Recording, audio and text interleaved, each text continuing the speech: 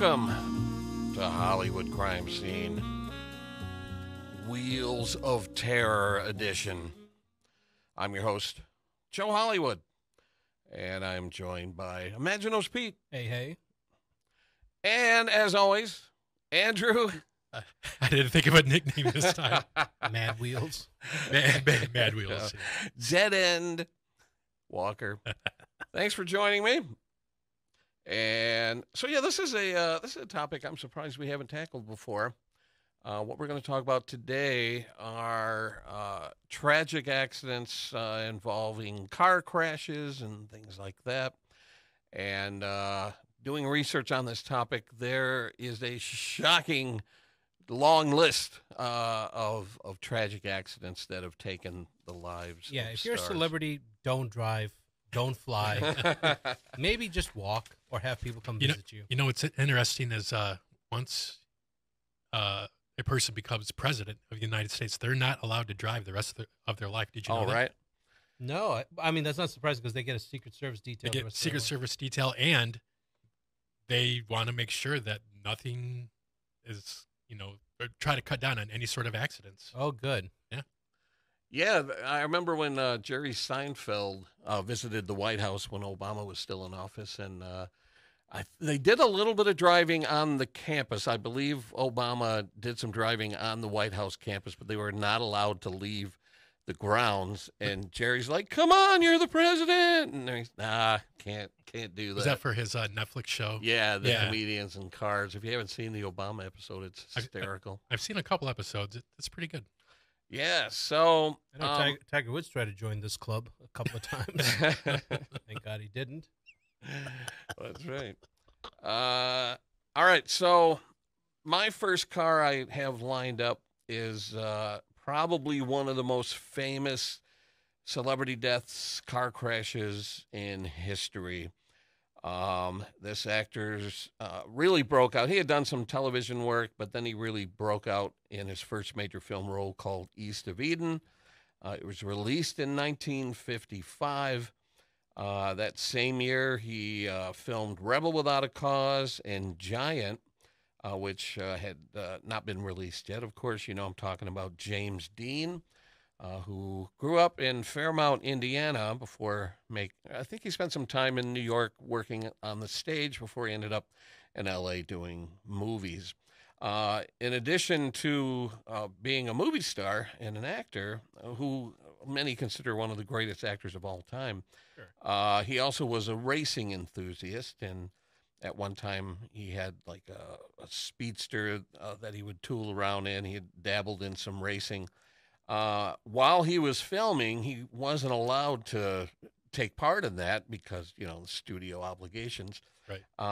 But when the production of Giant came to an end, he had registered for the Salinas Road Race, scheduled for October 1st and 2nd, 1955. He had purchased a 1955 Porsche 550 Spyder. And you've probably seen pictures of it. Beautiful silver Porsche. Oh, yeah. With the numbers on the side and Little Bastard on the back. There's been some discussion as to who detailed the car.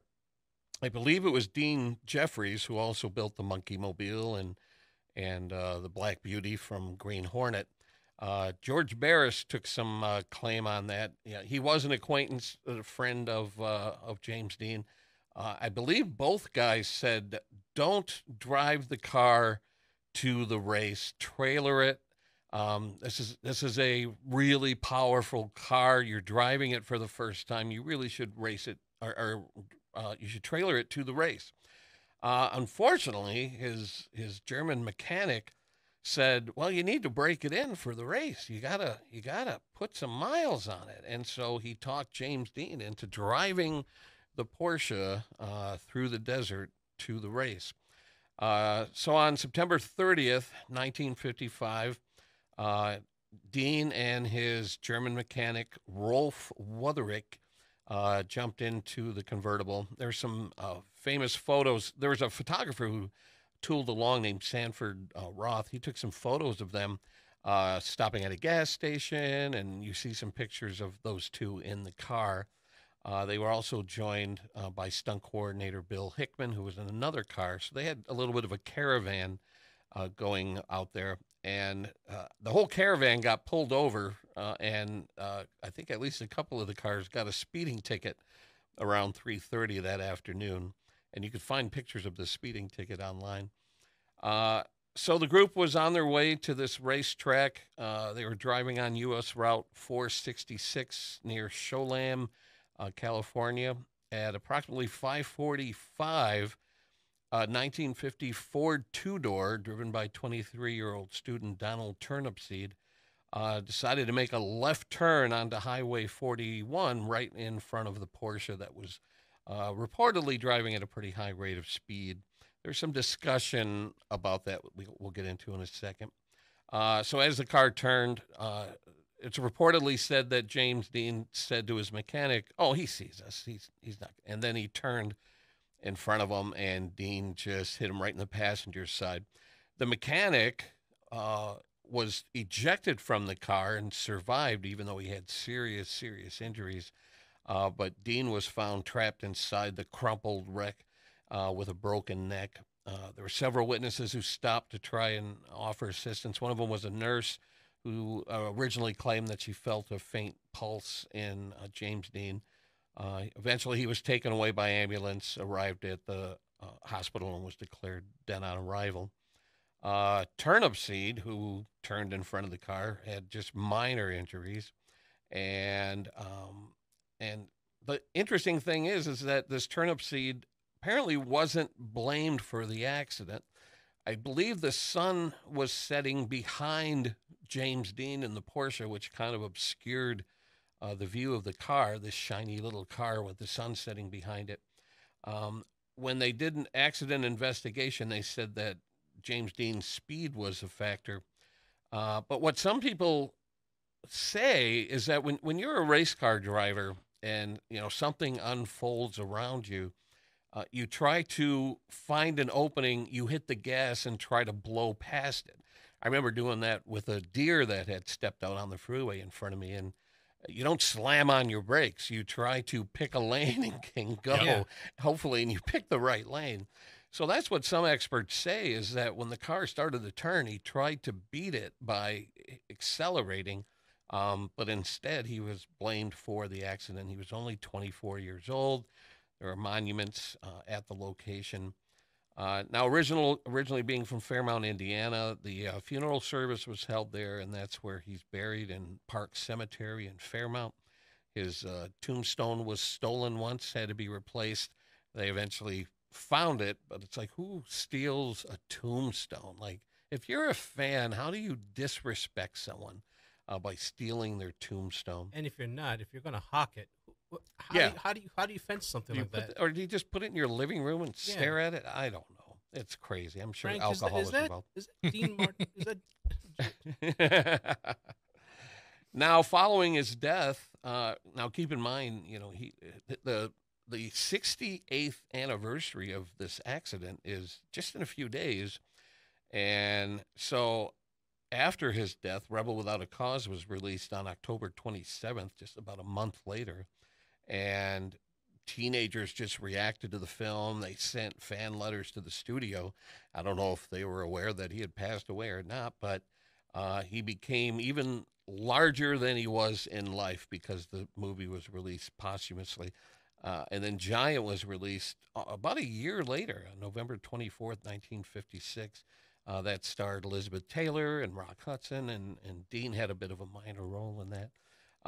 And so he only did those 3 movies, and we still talk about him today, which is so crazy. At the time, did fans say, "Oh, look, I get the Rebel Without a Cause coming right after he died"? But a year later, Giant comes out. He's not really dead. Exactly. Oh, I'm sure there was that. I mean, when you look at like Elvis and stuff, there's always that faction that's like, they can't accept the fact that they died. So, he was spotted in Kalamazoo, Michigan, that sort of thing. So I'm sure there's people out there who said he faked his death to escape fame and all that stuff. Now, in 2002, I was going to Indianapolis to accept an award. Not to toot my own horn, but beep, beep.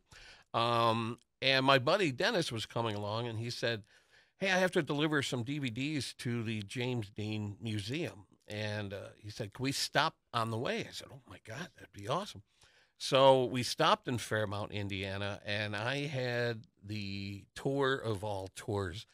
We met James Dean's cousin, and he invited us into his childhood home. And there's a barn there that has little Jimmy Dean's signature and I think his handprints. And I think, Andrew, I was telling you the story. They were concerned about farm equipment driving over the imprint and the cement, so they hired a company to relocate it to a less well-traveled area of the barn. And in the process of moving it, they broke it right in half. Of course they split did. right down the middle. You'd rather just have tractors drive over it. So I can only imagine the reaction of the cousin as he watched that piece of cement crack in half. But they did relocate it, and I got to see it with the big crack in it. So in addition to being in his childhood home and seeing that property, the cousin took us over to a nondescript building that looked like it could have been a insurance business or something. He unlocks the door, and we go in there, and it's full of artifacts and mementos. And I remember there was this maroon, kind of a burgundy Ford that was in the building, and the cousins said, do you want to sit in it? I said, yeah, sure. So he opens the door. I sit behind the wheel, they close the door. His name is Marcus, I believe, the cousin. And I said, what's the significance of this car? And he said, James Dean took it to prom. And so I'm sitting in a car that James Dean took to prom. That's pretty awesome. Yeah. We visited his school, which had been closed at the time. People were taking bricks out of the facade as souvenirs. It was closed to the public, so people were like, I'm going to help myself to a brick from James Dean's school. Which, again, I don't know if they've demolished it since, but if they did demolish it, I kind of wish I would have taken a brick. sir, that's a support beam. Please don't. That's a load-bearing brick. So that was a tour of a lifetime. Now, I don't know if you've ever read, there's been some crazy rumors following the accident about the car being cursed. Have you ever heard about this? No. I have not. The number on the car that was painted on the car was 130. And a lot of people said, oh, putting 13 on the side of the car is not a good idea. But it's not 13, it's 130. Yeah. So it was 130, but 13, and then the 0. So here's the deal. So after the accident, notorious embellisher George Barris, who built the original Batmobile and Munster's coach and other famous cars, he claimed immediately after the accident that he had bought the wreckage from the Dean family. And he started sharing all these stories about how the engine from the car was put into another car, and that car crashed and killed the driver. and the axle, when it was up on a lift, something fell off and crushed another man's legs. And when it went on a safety tour to schools, a student was crushed by. And I'm like, this is insane. Well, in the process of doing research for this story, I found out that a lot of that is bullshit. And, Okay, all right. And That's what I say. it ticks me off because George Barris, who I love, I've met several times, but he was he would embellish things.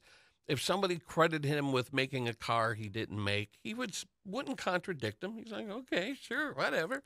If you put a picture of a car in front of him that he had nothing to do with, he'd sign it. Yeah.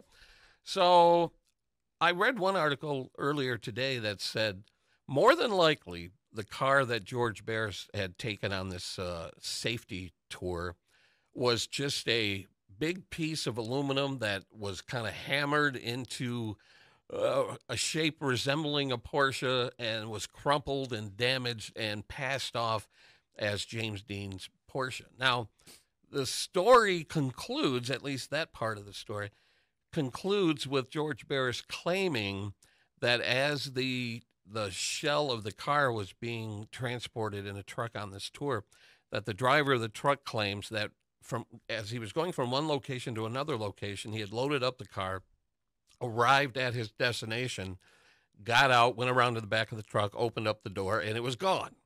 And everyone was like, so was it stolen in motion? Like, how would someone steal the car? So there's always been some speculation. Where is James Dean's car today? Where? It's got to be in someone's private collection today.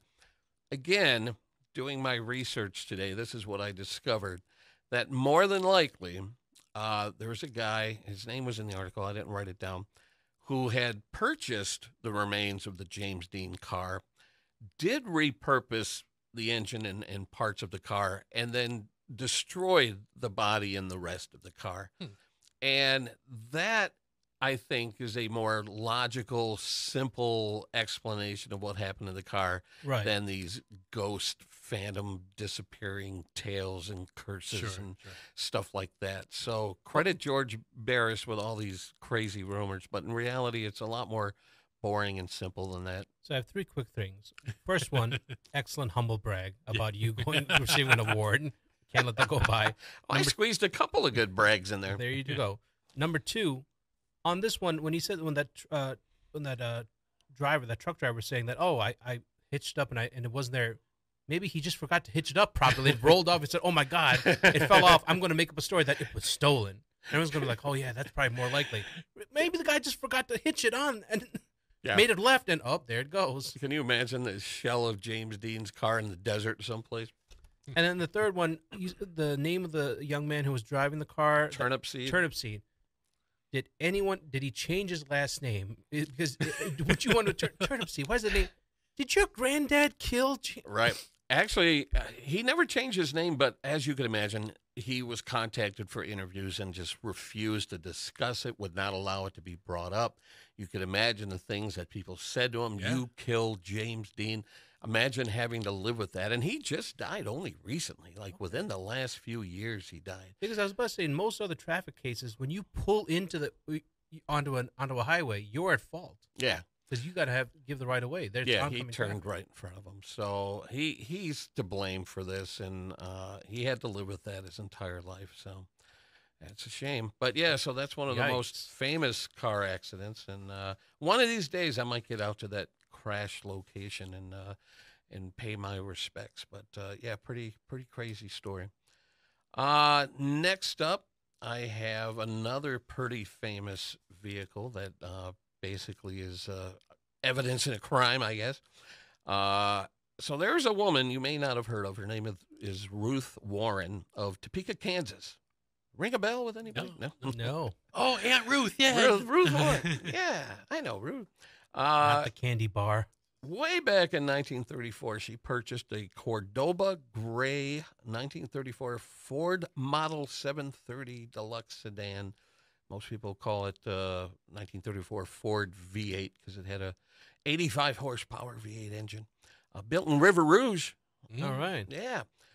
She paid a whopping $835 for this brand new Ford V8. At one point, Ruth took it out. I think her and her husband only had put maybe around 1,000 miles on it, if that. Ruth went out for a short drive, parked the car in the driveway with the keys in the ignition, and she was in the kitchen doing something, looked out the window and said, hey, my car's gone. So she filed a police report, and they couldn't figure out what had happened. I guess you shouldn't have left your keys in it. Turns out the car was stolen by Bonnie and Clyde.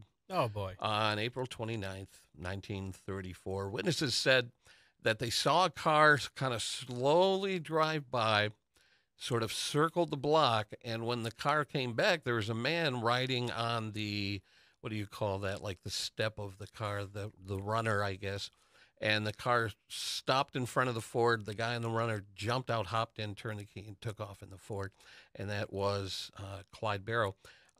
It's kind of famous, and if you've ever visited the Henry Ford Museum, there's a letter on display from Clyde Barrow praising Henry Ford and his Ford products. He loved Ford cars. So that's one of a few things that him and I have in common. Dear Mr. Barrow, stop. Your consistent praise of our product is encouraging, but please stop contacting us. We'll use this in our print ads. So in the month or so that Clyde owned this car and had swapped the plates out, he had put 7,500 miles on the car in 25 days. And Whoa. I didn't look up to see if he had committed crimes in this car. I'm going to have to double check, but In 25 days, 7,500 miles. yeah, exactly. So Good Lord. he Usually got, takes me about 6 months. Yeah. So he had some fun with this Ford. And Damn good car. I read a quote online that said, I don't think he ever legally purchased any of his cars, which is hilarious.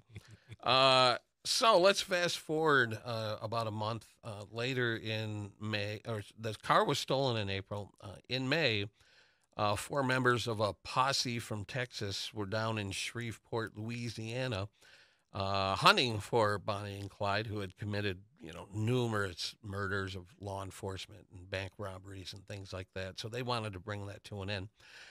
They learned that Bonnie and Clyde were planning to visit a friend or a relative named Ivy Methvin on that evening. And so I think they had reached out to this person and the person had agreed to park their truck on the shoulder of the road that led to his property, hoping to catch the eye of Clyde Barrow as they approached. So this posse and a couple other law enforcement people all laid in wait along the road, and it was the Louisiana State Highway 154 just south of Gibbsland. And at 9:50 a.m. on May 23rd, as they were hiding in the bushes, waiting and just about ready to give up, they hear a car approaching. And as the car approaches, they see Clyde Barrow behind the wheel of the car. So as the car slowed down to investigate the truck, is exactly what they had hoped. They unleashed. They came out of the bushes with pistols and rifles and shotguns and emptied their weapons. And the car never actually came to a complete stop, and so they just kept unleashing, and it rolled into a ditch and then finally came to a stop, and they continued to unload their weapons after the car had finally come to a stop in a ditch. And when they investigated, they basically discovered that Clyde had been shot in the head with like one of the first shots, and both of them were just riddled with with bullets. And so the final count was 112 bullet holes in the car. And when they started searching the car, they found an arsenal of weapons of all kinds. And word got out pretty quickly, and a crowd started to gather and started collecting souvenirs. They were taking pieces of the car, cutting off pieces of clothing from Bonnie and Clyde. Someone cut a lock of hair off of Bonnie. And Protect the crime scene, gentlemen. Yeah. You said it wasn't just a posse. There were law enforcement. They were like FBI. Yeah, I mean, yeah. And they were just like, yeah, go ahead. Well, I think they were trying to, but they got like overwhelmed. Oh, okay. If they spared a couple of bullets, they could have shot a couple into the air to just disperse the crowd. One of the more gruesome details is they stopped one guy from trying to cut off Clyde's trigger finger, and another person was stopped as he was trying to remove Clyde's ear. So imagine people trying to take body parts as souvenirs. That's absolutely insane to me. But that happened in the 30s, right? Yeah. So that's the equivalent today of people stalking pop stars now, and like always trying to get something off of them. Yeah. I mean, if Taylor Swift died in a public area and there were fans around, something really messed up. This was the bar soap that Taylor Swift used in her last hotel night. Wow, that's nuts. She walked away from this half-eaten sandwich. I'm putting it on eBay. That's celebrity culture at its worst. So been going on since the 30s. Yeah. Oh, sure. Oh, yeah. Ruth Warren, who originally owned the car, when she learned about it, traveled to Louisiana to claim her car. She met with Sheriff Henderson Jordan, who refused to release it to her, saying that she would have to pay $15,000 to get her car back. She hired an attorney, sued the sheriff. the judge said, give her her car back or you will be sent to jail. He said this to the sheriff. Sheriff said, here's the keys. I wondered where I had forgotten to put these.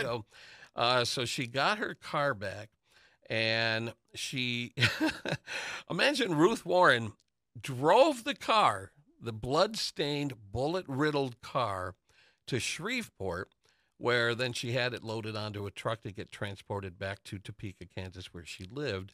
And it sat in her driveway for several days, and it was just damage from the souvenir hunters and all that stuff. Ruth, I don't mean to be a pickle, but is there something wrong with your car, honey? It's been sitting in your driveway. It's a bit of an eyesore. Yeah, there's. Are you? I can patch that up for you if you want. I know the problem. Yeah, that's hilarious. So her husband was like, I don't want that sitting in our driveway. So, okay, some common sense finally. Yeah. So Ruth, who began to realize the value of the car, she started leasing it to various shows and, exhibitions. Right. John Castle of United Shows exhibited the car at the Topeka Fairgrounds until he didn't make good on the rental fee, so it got repossessed from him.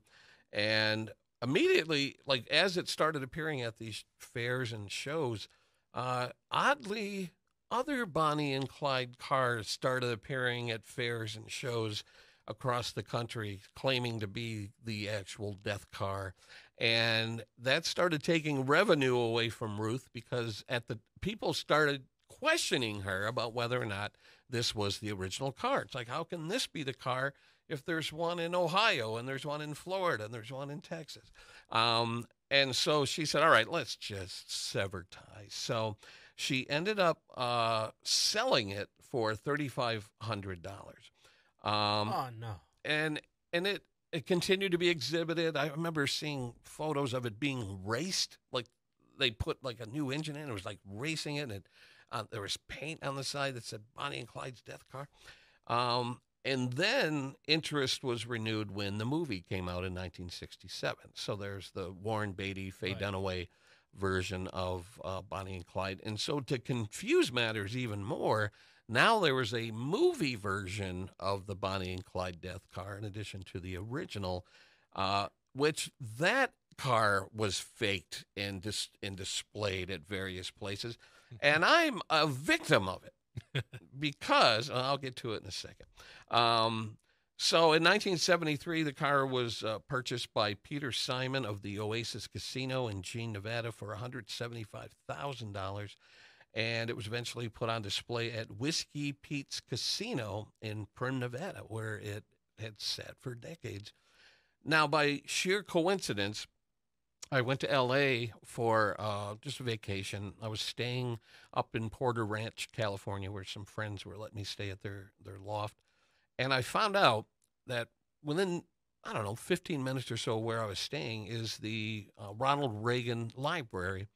To my shock, they had a temporary FBI exhibit, which included artifacts from 9/11 and the shoe bomber and other things like that, and the original Bonnie and Clyde death car. It was on loan for this exhibit by Whiskey Pete's.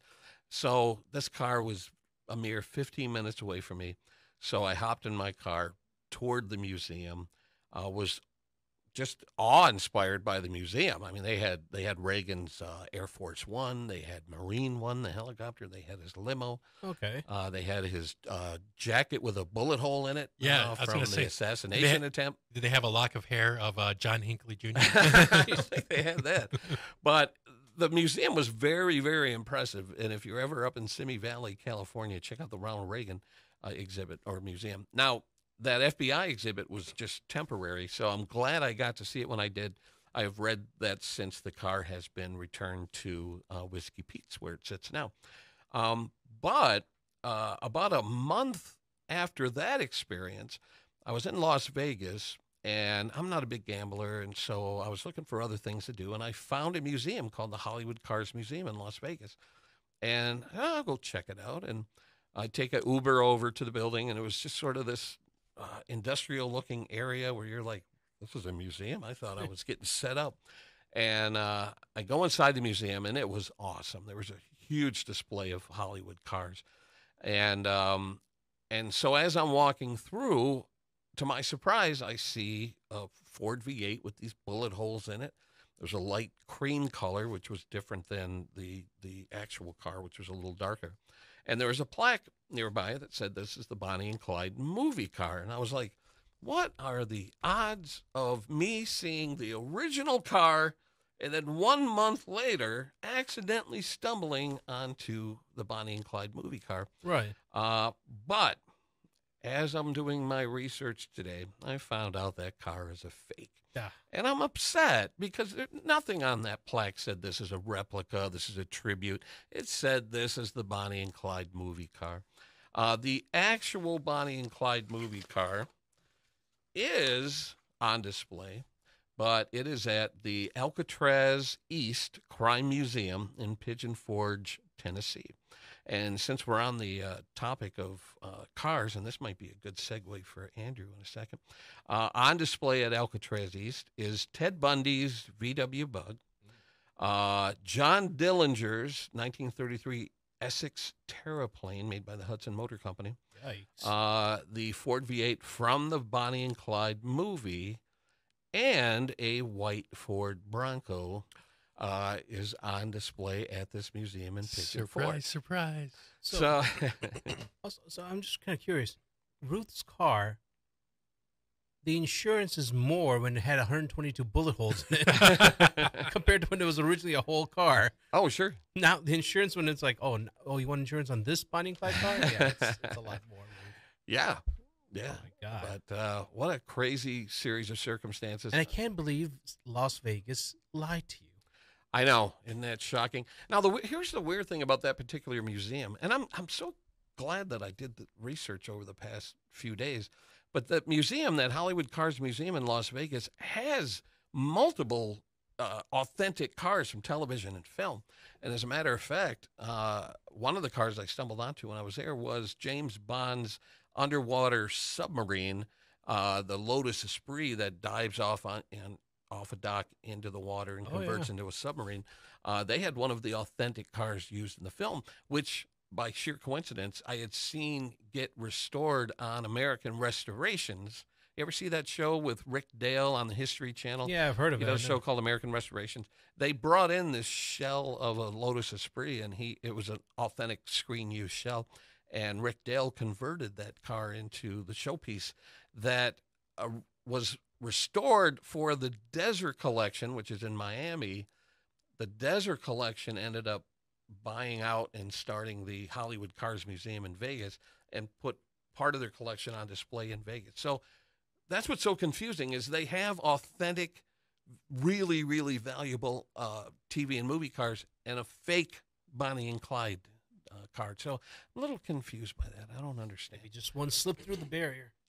Yeah. And that's a big pet peeve of mine. I hate when I see something cool and then I find out later that it was a fake. I remember going to a museum in Hollywood that claimed to have an original pair of ruby slippers from The Wizard of Oz. I'm like, no, those aren't real. And then I reached out to a contact of mine and said, what's the story behind the ruby slippers? And he goes, oh, I know the guy who made those. Those aren't genuine. And it pissed me off. Like, why are you telling people this is the real deal? And I know why, because it brings people through the door. Yeah, but it's not Charlatan. Charlatan. makes me mad. Anywho, I wanted to segue from the white Ford Bronco at Alcatraz East to Andrew's first car. Yes. Tell us about the white Ford Bronco. That white Ford Bronco that O.J. Simpson. Now, let's just back up a little bit. This whole time, my whole life, I thought it was just O.J. Simpson himself driving that car. No, it was his buddy named Al Collins. Yeah. Al Cowlings and driving it, and it was Cowlings' car. It wasn't even O.J.'s car. Yeah. Now, they had matching identical cars. Yes. And OJ's was parked back at his Rockingham estate. And it was owned by the Hertz car rental company because OJ was a spokesman for it. So I guess they loaned it to him for whatever, just for promotional. or That was the whatever. worst car chase I've ever seen because it was so slow. I was like, Right. can't someone just stop this? Put some caltrops in front of this. Yeah, so up to that point, everyone knew OJ. He played 10 or 11 seasons in NFL, broke a couple records. I just came across this. He was the first NFL player to rush more than 2,000 yards in one season Yeah, in geez. 1973. He was, like I said, everybody loved him. Great athlete. Actor, Yes, then Naked Gun movies, he did a lot of, Towering Inferno. from what I saw him in Naked Gun 1 and 2 when I was a kid. And right around the same time that it came out that, the murder thing. So I'm like, Dad, is that the same guy? I'm scared. I'm telling you what, he could murder NFL defenses. I just Like, saw a slit sketch. their throats. I saw a SNL sketch just like yesterday where Tim Meadows was playing OJ after he had gotten out of prison and he was back on the sideline during a football game and he's doing the telestrator. Do you remember this? And he spells out with the telestrator, "I did it." Just hysterical. And what was the name of the book that OJ wrote? yeah. If I did If it, I did right? it. Yeah, if I did it. Yeah, search for the real killers on the back nine. Anyway, that car chase, yeah, it lasted I think 2 hours and Watched all over the world. About 2 a- hours, 60 miles, low speed. Yeah. And apparently OJ the whole time held a gun to his head. Yeah. Like had the mentality of, oh shoot, if we get caught right now, I'm going to Yeah. kill myself. And that's what an innocent person would do, Yeah, right? absolutely. That's what we completely all would do. logical. Yeah. So this happened only 4 or 5 days after the actual murder, when the police closed in on and said, we don't really have anyone else. We're pretty sure he did it. And then later on, they found OJ's Bronco had the DNA Yeah. of himself, Nicole, and And Ron, Goldman. Yeah. So anyway, so we'll just fast forward a little bit. I'll tell you one thing. Johnny Cochran's a good lawyer. Yeah, and right. Kardashian Yeah. helped get him off too. Well, Robert the Kardashian. big, I think the thing that got OJ off the hook was Mark Furman, the racist LA cop Yeah, who lied about being racist, and then they presented evidence that he was racist, which proved he lied on the stand. So now, when they say this racist cop planted the evidence, that plants the seed of doubt. right. And I remember that threw a big monkey wrench in the whole thing. And, Yeah. But anyway, I read that soon after they got the DNA blood evidence out of OJ's car, it was destroyed. Like the car was destroyed. I didn't research if it was destroyed by the LAPD or who, but Yeah. it was destroyed. But the famous Bronco, they didn't really do much with it for a while, and it kind of sat in storage, and then it was sold to OJ's agent or former agent. His name was Mike Gilbert, and he bought it for $75,000 Yikes. from Al Collins, and then he kept it for 20 years and didn't really drive it. He would start it, ride it around, just to make sure it didn't decay. Oh, sure. And And I remember, there was a period of time where I was like, whatever happened to the Ford Bronco? Like, nobody knew what had happened to it. right, and they said that only 20 miles had been put on it Mm. since 1994. Wow. And like you said, it now sits at the what's it called, Alcatraz East. Museum Yeah. in Pigeon Forge, which I didn't know that place existed. And I've driven through Pigeon Forge millions of times visiting my family in Georgia. Yeah. And it's a big tourist area for those who don't know about it. But next time I drive through there, I might have to take a stop and maybe do an hour and a half little tour of that Yeah. place because, like you said, there are plenty of other things to see there. Yeah. Now, there's a footnote. I'm a big fan of those History Channel shows, Pawn Stars, American Pickers, American Restoration. And I remember watching one episode where a guy, might have been this guy you were talking about, what'd you say, former agent or something? Yeah, Gilbert. Gilbert, yeah. Walked through the door of the pawn shop in Vegas and said, I have a vehicle I want you to look at, to Rick and those guys. So he said, pull it around back. We'll take a look at it. They walk out in the rear parking lot area there, and there's a white Ford Bronco. And they were like, "Is this the white Ford Bronco?" And he said, "Yes, it is." And so, of course, they milk it. They tell the story. And when it finally came time to make an offer, they said, "We don't want this. This is not what we do. We're not interested." And they passed on it. So now we know where it is today. Right. And apparently, the former agent Mark Gilbert, he still has the registration, the original tires, and they siphoned the gas out of it because he knew that this is going to be famous forever. Yeah. So yeah, that's What are you going to do with the gas? I don't know. I Is don't the know if gas that from was the more Ford of a Bronco? maintenance sort of Yeah. a thing, or, Okay, or it does has he to be. keep it in a jar like a specimen? Gilbert, what is that on your shelf? Oh, that's the gas from the white Ford Bronco that Al Collins drew. that's what we call the Bronco piss. Now, you know what's interesting? I collect die-cast cars. That's one of the reasons we're doing this podcast. I'm a big car buff and TV and movie cars and that sort of thing. And I have a huge collection of die-cast cars at home. And I always thought it'd be fun to do like a line of notorious cars in toy form. And I understand why toy companies wouldn't want to do that. But there's a company called Greenlight who just this year, probably within the last few months, released a white Ford Bronco, same make, year, model. They know what they're doing. Sure. People are snatching this thing up. Also, I think it was 2 years ago, Ford actually Brought the Bronco back. Brought it back. Yeah. And I remember people going, "Oh Yeah, boy, right. has it been long enough?" Also, Well, wasn't it? They were going to like unveil it or reveal it or reveal it on the anniversary of the murder or something Oh. crazy like that. And people didn't are hear like, that. "Don't do that." And so they delayed it a little bit. Now, I don't think they were deliberately going to do it. I think it was a coincidence that it was going to happen. But they said, "All right, let's." Joe, you're giving delay them too much the- credit. Yeah. It was some dummy in the marketing. Well, let's do that. Like, do you get what this was about? some guerrilla marketing. Yeah.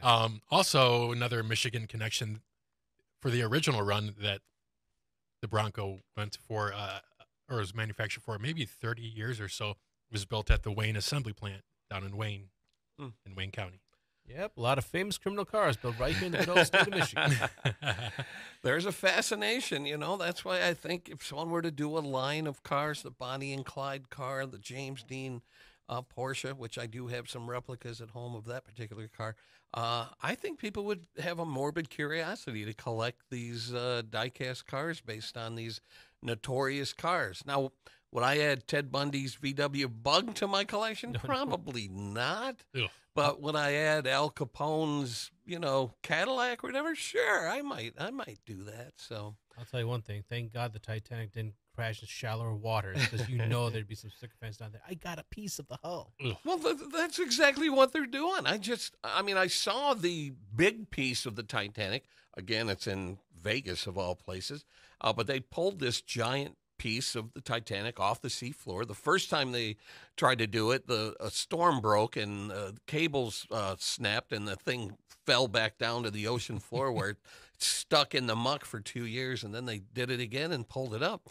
And then just recently, just a few days ago, I didn't even know this had existed, but apparently in some Titanic museum somewhere, there's the first class gangway door has been pulled off the seafloor and is on display in a museum. So There you go. they've been collecting artifacts from that site for a long time. And you could argue, is it grave robbing or is it preserving history for future generations? But And some people are literally dying to go see it. yeah, exactly. I Couldn't don't help have yourself. I Sorry. don't have the. Yes, couldn't help yourself. Christian.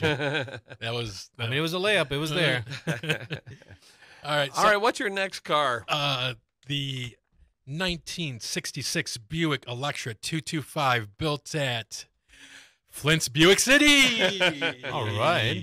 And So Miss Jane Mansfield oh boy, died in it. Tragic, an extremely gruesome story. She was traveling with Her children. She had 3 children. one of whom went to become on to become a famous actress, Mariska Hargitay, Oh, okay. from She was- yeah, Law and Order. Law and Order. Yeah. She was asleep in the back seat with Nice. her siblings. Yeah, and so the two adults riding with her were instantly killed. Yeah. Now the driver, his name is Ronald Harrison. I found out recently that he was fairly young, and he was, I guess, tasked with driving Jane Mansfield around to her next appearance that was scheduled. And then the other person was an attorney and Yep, I guess Sam a Brody. romantic interest. And so Yeah. apparently all three were sitting in the front seat together. Yeah, yep. So that was her attorney, Sam Brody, who, yeah, like you said, there were rumors that she was sleeping with. But I mean, the more you read about her, who didn't she sleep with? Now that's one of the only instances I know of real brothers becoming Eskimo brothers, John and Robert Kennedy. Oh, yeah. And I didn't know that. See, Jane, I mean, we're going a little off topic here, but I had just read today, which I did not know, that because Marilyn Monroe had expressed interest in JFK, that Jane took a shot at Marilyn or at JFK. Yep.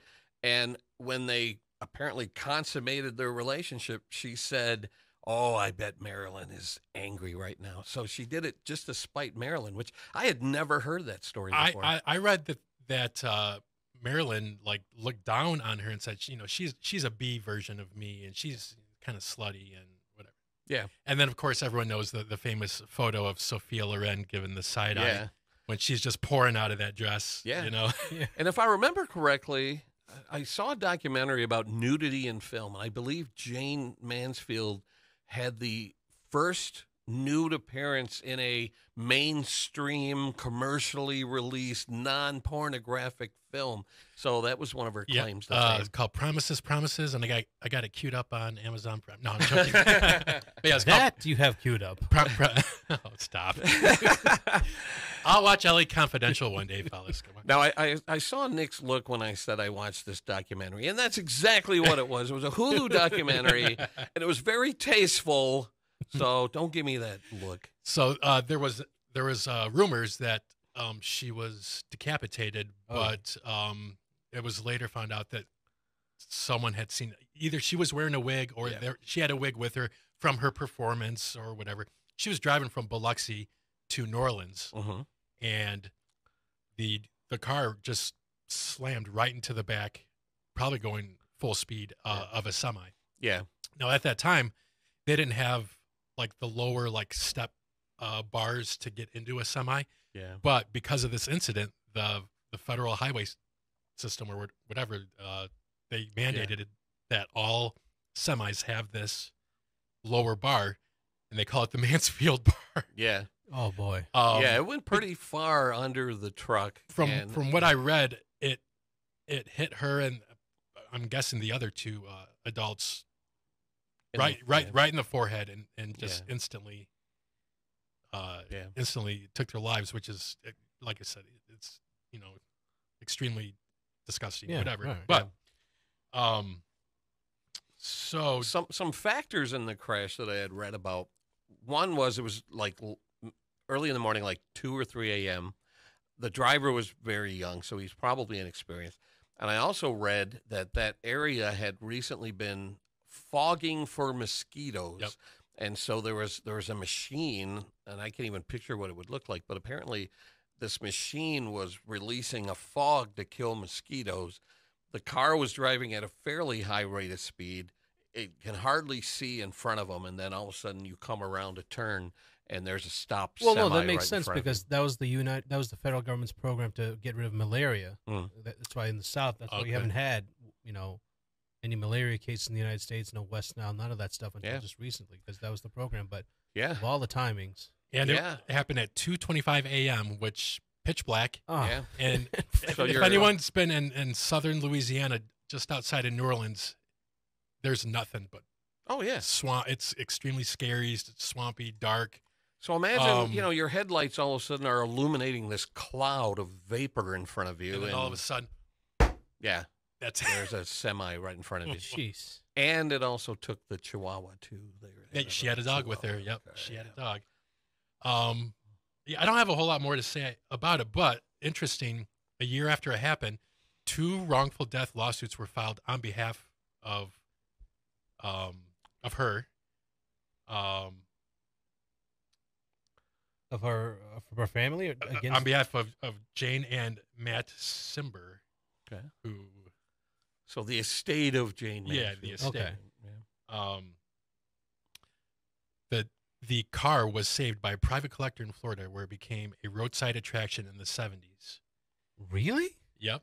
Well, I know where that car is today. Do you have that information in front of you? The car is owned by Scott Michaels and is housed and shown at his dearly departed Tours and Artifact Museum. It is.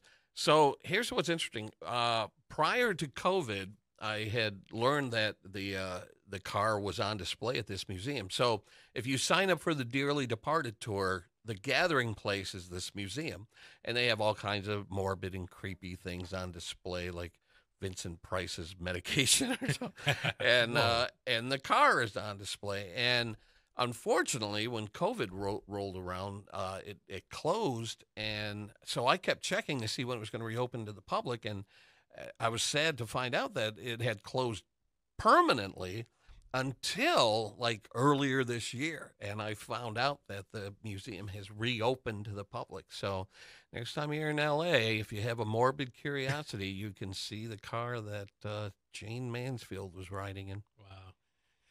Yeah, Add to the that's list. and then she was born in Pennsylvania, and that's where she was buried. That's okay. Yeah, So so like 34 years old. Man. yeah, 30. Yes, extremely young, just like Marilyn and and Rebel Without a Cause, man. He was Yeah, yeah. 24. I Yeah. believe. Yeah. Yeah, none of these people die old. No, live fast, die young. Well, maybe Grace Kelly. She was fairly young too. Yeah. She was 52, which Yeah. is young to me because I've passed that. But that's fairly young for Grace Kelly. Yeah. Yeah.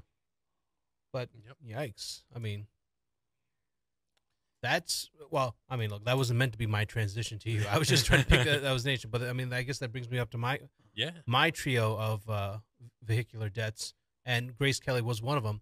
Now, unlike Joe and Andrew, I don't have a lot of salacious details with this. They like, okay, we'll take Grace Kelly, Princess of Monaco. For those of you that that know, she died on September 13th, technically September 14th, 1982, because she was in a car crash on September 13th while her and her daughter were driving to the station. Her daughter was supposed to go off to school, but they were having an argument. Apparently, that's what they say, but it turns out that Grace Kelly had suffered a stroke while driving. Oh. Her daughter, Stephanie, tried to reach over and grab the steering wheel, tried to pull the parking brake, the handbrake, tried everything she could, but her mom's foot kind of just kept going on the accelerator because of the stroke. Mm. They went off a cliff, down a 120-foot slope, ended up in someone's garden, but they neither were wearing seatbelts, which I think will be a commonality if we looked in all of our. Sure. And the gardener of the house down there pulled Stephanie out of the driver's side, so there was a little bit of people like, oh, maybe she was driving. She wasn't. She was flung onto the driver's side. Grace Kelly was pitched into the back, and she Wow. survived the injuries technically, but she was brain dead, and that's what happened. Oh. She was pronounced dead the next day. They had pulled her off life support. Her husband never remarried because he was just devastated by it. He never took another wife, but they were just trying. There was nothing really remarkable about the car. It's 1971 Roll, I think. I have it right here. 1971 Rover P6 Rover, yeah. 3500, and I had looked up images online, and it's looks like a kind of a British Yeah. car. And So she it wasn't made in Michigan. No, that's none of not a my connection there. vehicles have any made in Michigan. Unfortunately, You didn't connection. get the memo that all Yeah, these cars- I did when I was picking when I was going with these three. Now the thing was, she had a driver, and the driver insisted like, I'll drive you, but she said no, there's not with all the luggage, we can't take three people. I'll drive. Oh. And so the driver just kind of always beat himself up about it. He said, I should have insisted for Madam. I should have driven her. Yeah, Wow. It was my job. That's my only job, is to drive her. yeah. I mean, the tragic thing is that she was one of the most beautiful women in Hollywood. Agreed. And man, I have a 8x10 of her hanging up in my wall of fame at home, and you just look up pictures of Grace Kelly, and it's jaw-dropping. She's just stunning. I mean, from the time when she started to, with Hitchcock and then marrying into royalty. That's the thing. She gave up her Hollywood career to become a princess. The Princess of Monaco. Yeah. And the thing is, one of the people who attended her funeral was Princess Diana. Oh, Ooh, I didn't know. Yeah, that. which was Interesting. one of my other. oh, that right would have been right when they got married, like a year after her and Charles got married. Yeah. Yeah. Okay. Wow. Because 1982, she attends. She said they were friends. Princess Diana was thought of her as a colleague and someone that she could talk to, because it's a different when you enter into those circles of royalty, the royal family. It's like your circles get a little smaller. Yeah. It's a very different clique. She kind of got what Princess Di was going through, and so unfortunately, when then Princess Di ends up in her own accident, which is, of all the 3 stories that I got, this one was the one that actually had any. I was telling Joe and Andrew this before we started. I tried like hell to keep this on the straight and narrow, and not, because you could take a little turn to the left and you're in conspiracy theory territory. Oh, sure. Now the thing is, on August 31st, 1997.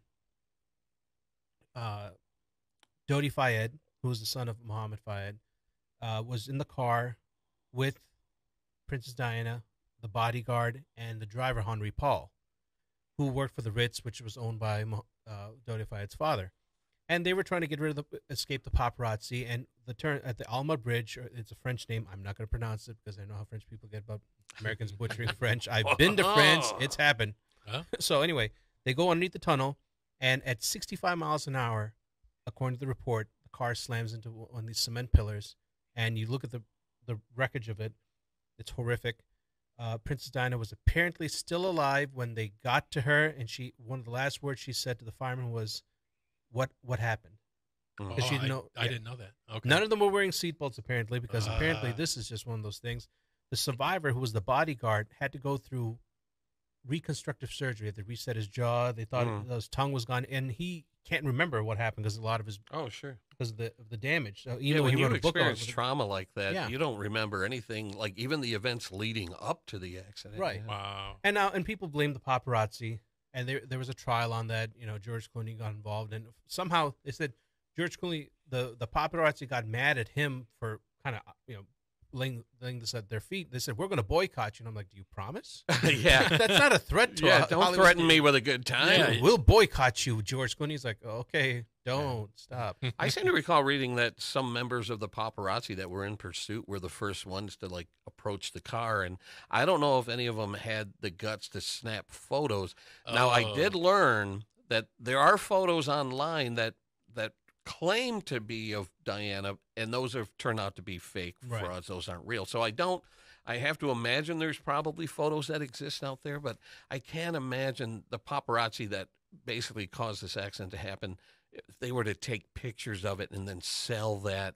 I think at that point, MI6 would get involved and burn those. And that's what Dodi Fayed's father was claiming. Like, this was an operation it was a hit by MI6. This is the whole, when you try to keep it on the straight and narrow. Right. But this is at least what he said publicly, so it's not like someone heard him say it. Like, this is what he kept alleging. You could say it's a father's grief, and he's just lashing out. Sure. The official report is that Henri Paul, the driver, had a lot of drugs and alcohol in his system, so they blame that. A friend of Henri Paul was like, that doesn't sound like him at all. He would never do that. His records is implicit. But they said, look, this is what the toxicology report says. This is what the coroner's report says. So we're going to go. That's the official thing. There was Operation Pageant, I think it was what the British government did an investigation, official investigation. They said, hey, listen, this is what it is. It was the driver did it. There's nothing. Yeah. Somebody gave that command. Somebody gave that order in the car to say, lose these guys. And that was a fatal decision. Yeah. And there's obstacles and it's dangerous. They and clipped a white Fiat along there. And people were saying that this white Fiat, who's like, yeah, her Princess Di's Dodi Fayed's car grazed mine along the way, and I saw it happen. So that car, everyone's like, oh, can you tell us what's going on? Yeah. That became a thing. Now, where the problem rises is, if there's nothing to hide, don't invite the conspiracy. They don't really need a lot to go. So the car, what happened to the car? Yeah. The car is actually owned by a company, Musa, I think is his name. And he says, it's my car, it's my limo, it's fully paid. It's not even on financing. I own the car. And I do business with the Ritz. So this car was the one being used. I would like my property back. It was taken, investigated for all, and then it was stored in a container. And up until 2017, it was in a container on the outskirts of France. So when they went to ask the mayor of Paris, because they were like, hey, can we get it back? The Mary Paris like, I don't know what you're talking about. And so when they finally went to go get pieces of the car, because the side that clipped the white Fiat is missing, Oh. and they said it got burnt in a fire. They're like, how does a fire start there? Hmm. So it's like these, where you kind of wrinkle your brain, like, yes, there's technically a fire. Yes, parts of the wreckage are gone, but the wreckage is still there. This was an article that was written in 2022, so Oh, Yeah. they just can't seem to get their hand. And he keeps demanding. He's like, I want it back. Mm. It's mine. It's my car. I would like so it the back. French government they won't let him. They're not. There's every time he asks, it's like you point a finger. So for those of us on video, I'm pointing at Joe, and Joe point. It's like the triangle where everyone The points the finger. Spider-Man one. Yeah. Mexican The standoff. media. Yeah, everyone points the finger to every person, and so he's like, "This is frustrating. I would like the car back because we've had the investigation. So Yeah. why can't he get it back?" My question is, if France is hiding the car, or whatever, is it out of respect? Is it because they think that this car will be exploited, Oh, I see. paraded around, put on exhibition? This is the. But come out and say that though. Come out and Yeah. at least have a stance. Yeah. Don't just say what do we don't know nothing. What are you talking about? That's horrible Yeah. French reaction. But anyway, and the British royalty has said we want the car destroyed, flat out. We don't want it anymore. Yeah, Like, and just that's what I think should happen to Wow. it. It should be melted into a cube. Hmm. I mean, Netflix the Crown got in trouble because they kind of showed the accident, and people were like, oh, I was like, yeah, you probably didn't need to show that. We all know what happened that day. That doesn't need to be one. Was of it those captured on like CCTV or anything like that? Or That's another. And again, when we're talking about the whole conspiracy, please don't feed the conspiracy theorists. It's like, please don't feed the pigeons. yeah.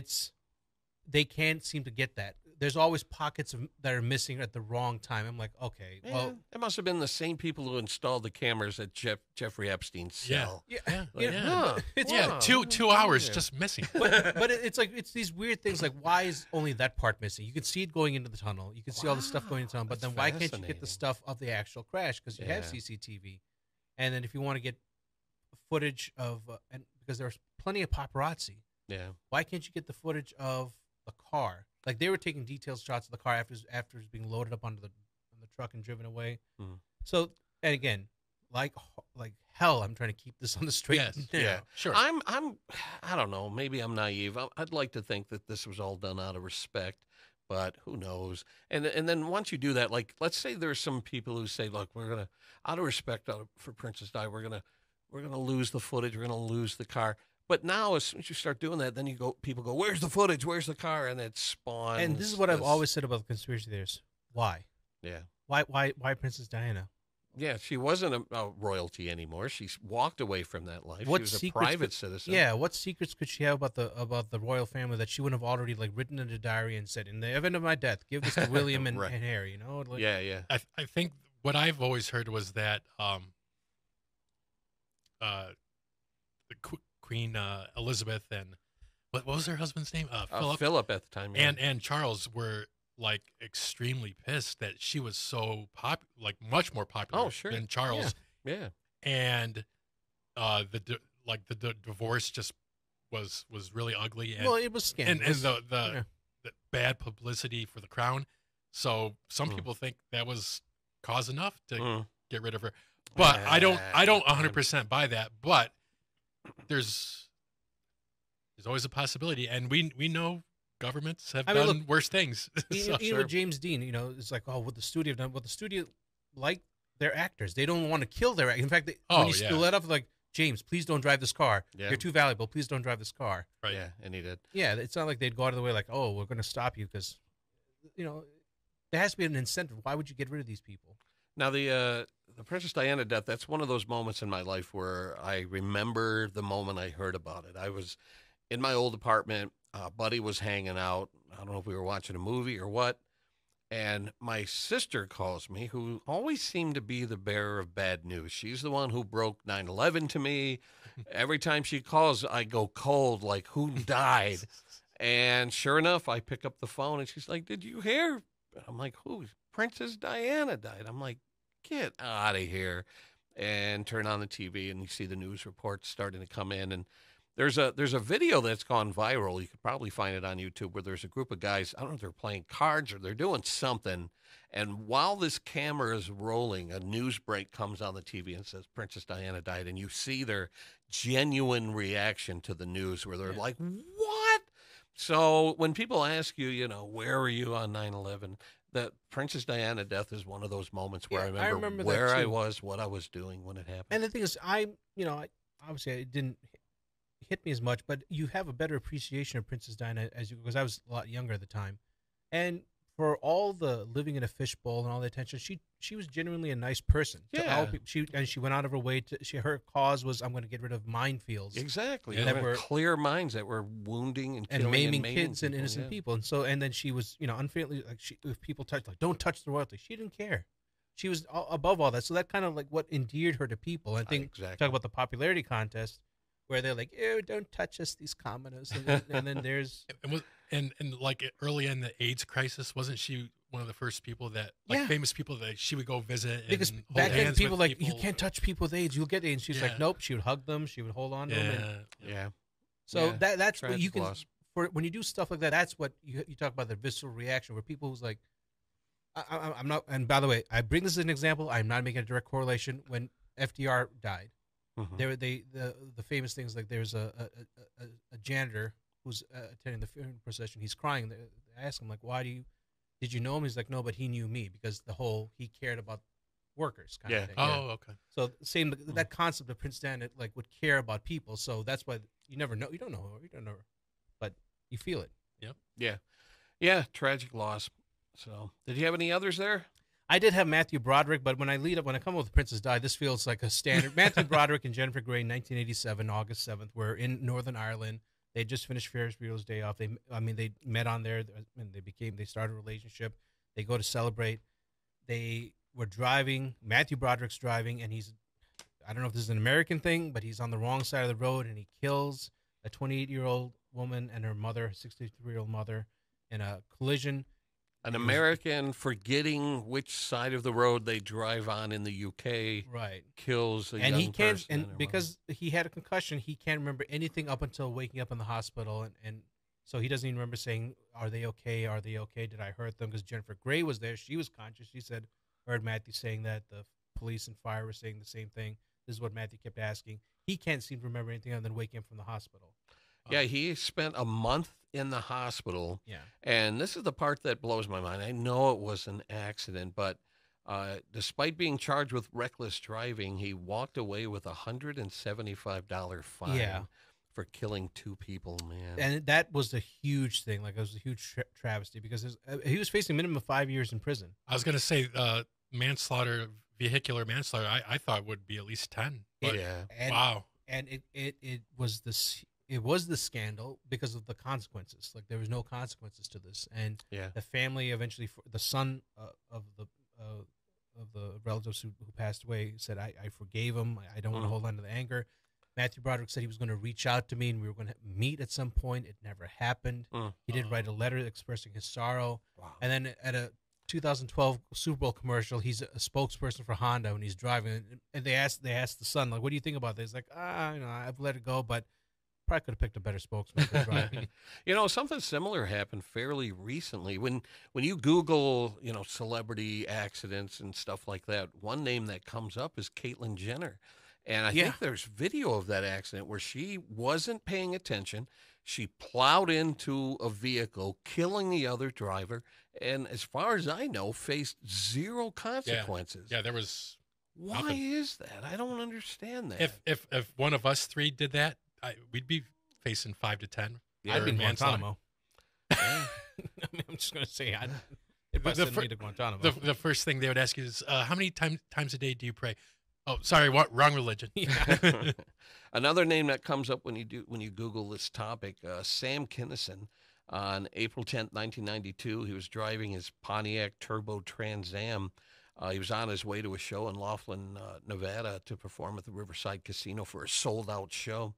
And a 17-year-old Troy Pearson, who had alcohol in his system, decided to pass somebody and collided head-on with Sam Kinison. And there's witnesses that said that Sam Kinison, as he, drifted off, had a conversation with somebody like, I don't want to die, I don't want to die. And then, okay, like someone was saying, step into the light, Oh, wow. that's part of the story. But 17-year-old guy, I don't know what kind of consequences he faced, but he had alcohol in his system. Jeez. His wife was in the car with him, and she survived the crash. So that was a tragic loss. That was back in 1992. And then a story I want to kind of close on, another famous one that affected me personally deeply. And I want to start off with this weird kind of a coincidence. So I'm a huge fan of the Fast and Furious movies. I saw the first one and every single movie that's come out over the past 2 decades. All 10 of them? Even Tokyo Drift? Well, you know what's funny? Tokyo Drift, which didn't feature Paul Walker or Vin Diesel, I kind of dismissed that for the longest time and didn't even count that one. But then I revisited it. I'm like, it's not that bad. It's actually an entertaining movie. And then, spoiler alert, there is a little cameo by Vin Diesel at the end. But I've enjoyed all of those movies. I know they've gotten progressively sillier as time went on. But I remember going online and seeing an article going viral or news going viral that Paul Walker was killed in a single car wreck. And he had a quote that was similar to a quote that James Dean had about, if I'm going to die, I want to die doing what I love, driving fast or whatever. So this rumor went out, and so I started, researching it and found out that it was fake. It was a lie, that he was still alive and well. The very next day, he died in a car wreck. Yikes. The next day. And so when I saw the news starting to break that Paul Walker had died in a car crash, I got angry, and I said, that was a rumor. That was just started. It's not true. And people are like, no, it's starting to show up on CNN. And I'm like, get out of here. Like, I was in disbelief. And then all of a sudden, there it is on the news. Paul Walker dies in a car crash a day after this rumor had started to spread. Wow. He started out in soaps. He gained fame in She's All That and Varsity Blues, which both came out in 1999. The first Fast and Furious movie came out in 2001. And on November 30th, 2013, around 3:30 in the afternoon, 40-year-old Paul Walker and Roger Rodas, R-O-D-A-S, 38, left a charity event. It was Paul Walker's charity, driving a red 2005 Porsche Carrera GT. And there's a photo of them getting into that car as they're leaving the event. It's an industrial area, which I've since visited, and the speed limit in this industrial area is 45. Evidence shows that the car reached near 100 miles an hour in a 45-mile-an-hour zone. And I just read today that drifters would use that parcel of land to practice drifting. It's Hercules Street in Valencia, Santa Clarita, California. As he was zipping through this, and I don't know what Paul Walker's in the I don't know if many people realize this. He was in the passenger seat. So I don't know what his reaction is to his friend doing 100 in this 45-mile-an-hour zone. I don't know if he's egging him on or saying, hey, stop this, you're nuts. But he lost control, hit a lamppost, 2 trees, burst into flames. There's a security camera way off in the distance that caught the impact, and then you see black smoke rising in the distance. The actual accident is kind of obscured, but you see something happening Right. in the black smoke in the distance. Roger was as the medical reports say, he died instantly, but there's a possibility that Paul Walker was still alive, but unconscious, and both of them were burned beyond recognition. So he really died of the fire more than anything else. Furious 7 was still in production. They hadn't finished filming it, so they had to try to figure out what to do about Furious 7. They paused production and then created a new ending where Paul Walker's brother completed some scenes in the movie. Some stunts. And then they used some face mapping technology, and with the permission of the family and everything, they finished the film. Now, my personal experience is when Furious 7 was released, I happened to be in L.A. I got to see it at the famous Grauman's Chinese Theater on Hollywood Boulevard. Nice. And there are scenes in the movie that are taking place in LA on the very streets outside of this movie theater. And I got goosebumps. It was so eerie to be there. And then at the end, when he pulls up along Vin Diesel and says, "Weren't you going to say goodbye?" And then they have that helicopter shot where the cars go off in different directions. I wept openly. There were other people in the theater with me. Oh, yeah. We all Sure. cried together. I walk out into the sunlight, drying my tears, and I decided I was going to get in my car and go to the crash scene. So I drove to that industrial area, and it was very, very moving. There were probably about a dozen people there, leaving mementos.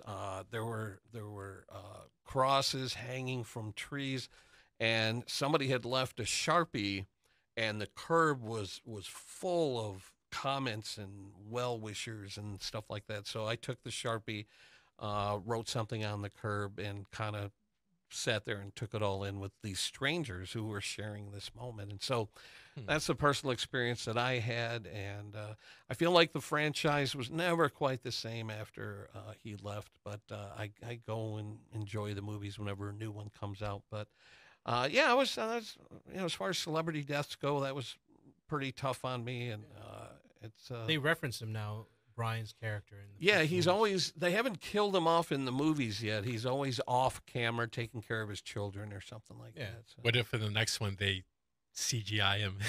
Well, with this face mapping, deep fake technology, they probably could bring in his brother, who looks almost exactly like him, and maybe do some mild face mapping to, maybe bring it back. But I think out of respect, I don't think yeah, they would ever do yeah, that. let it So, go. Yeah. Yeah. So that was a tragic loss, and it just makes it that much harder knowing that he wasn't in control of the situation, that Yeah. somebody else had caused this accident. But the footnote is he died doing what he loved. He is driving fast. He loved cars. He loved going fast. I had the honor a few years ago. I had heard that the Toyota Supra from the first Fast and Furious movie was going up for auction. And as I read the article, I found out that the car that was going up for auction was here in Michigan. So I reached out to a friend of mine. I said, "Hey, do you know where this Paul Walker Toyota Supra is?" And he goes, "I'm looking at it right now." I said, "Could I come see it?" He said, "Yes, you can." Nice. So I drove out to Livonia, went in. There was Paul Walker's orange Toyota Supra from the first movie. Was it at This the? was after he had passed away. Was it at the Roush place? No. It was in a private collection, Oh, and okay. a mutual friend had owned it for a few years. And after Paul Walker's death, he decided to sell it. And so he had asked my friend Mel to hold on to it until the auction. So I got a chance to not only see it, but sit in it and get my picture taken in it. And then the car went up for auction. I think it sold for like $190,000 or something. And the guy regrets selling it. He wishes he would have kept it. I wish he would have kept it. It would have been cool to have access to that car whenever I wanted. But that was another connection I had to Paul Walker, was being able to sit in the car that he drove in the very first Fast and Furious movie. So, yeah, on that note, anything to add before we wrap things up? I mean, you asked where people were when Princess Di passed away and all this stuff. In our local Michigan fan, who was a Red Wings fan, thankfully it was not tragic when Vladimir Konstantinov and Sergei Meneskanov limo accident happened right after they won the cup. After Yeah, 42 years. Tracy Morgan had a similar accident. Yeah. People always remember, like, oh my God, because that was a big defining moment for the. But Yeah. thankfully it ended up in tragedy though. So. I hope I'm doing this right. I want to end on this note. Well, Gig, I think I'd better take off. Oh, wait a minute, Jimmy. One more question. Do you have any special advice for the young people who drive? Take it easy driving. The life you might save might be mine. James Dean.